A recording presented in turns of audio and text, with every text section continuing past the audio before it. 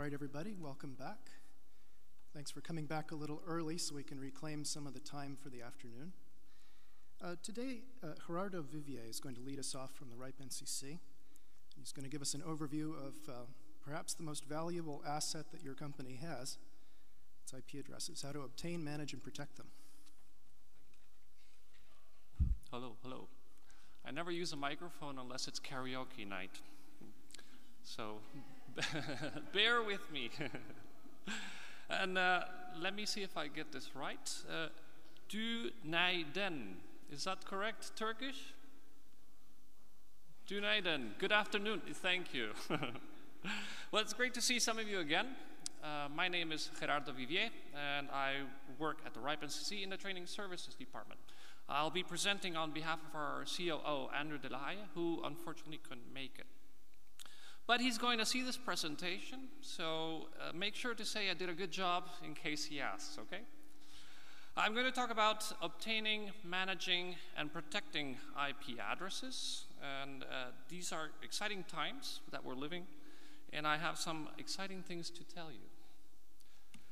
First of all, let's begin with the stuff that dreams are made of, getting IP addresses. Getting an IPv4 allocation from the RIPE NCC has never been more simple to do. The problem is that all you can get is limited by the RIPE community policies to 1/22 block. That's 1,024 IPs. Right now, the IPv4 pool that we have, the available IPv4 pool, you can find this graph online. It consists of the last /8 block that we got, the 185/8, which is that dark green sliding chunk underneath.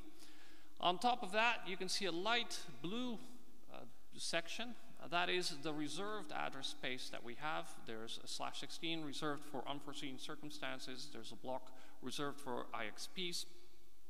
And the other block in between that you see growing a little bit over time, and you're thinking, what's that? Something's growing in IPv4? The pool is growing? No. Actually, this is just recovered IPv4 space that Diana gathers in bunches of 5 equal portions, and then distributes to the 5 RARs across the world. So what you see there, it looks like our pool is maintained at the same level, but it's actually just being filled by with the IANA blocks. From the region here, the MENOG region, you can see all the countries in the graph underneath. There are many LARs that have already received their last /22. And you can see here that the number of members usually is more than the amount of blocks, except in one country, that's in Iran, and that difference is because there's a couple of LARs who have transferred /22s from other LARs into their registry. So it looks like there's a lot more /22s in Iran than there should be, but that's perfectly normal. Now let's leave the legacy protocol behind and talk about what's happening in IPv6. To get an IPv6 allocation, it's really easy. All you have to do is become a member of the RIPE NCC, and you just have to show a plan for making assignments within the next 2 years. And if you think, I don't plan to give it to my customers yet, that's not a problem. All you have to do is have a plan, for example, to test IPv6 on your network to see how it works, and you already qualify for an allocation. The smallest block we can give you is a /32.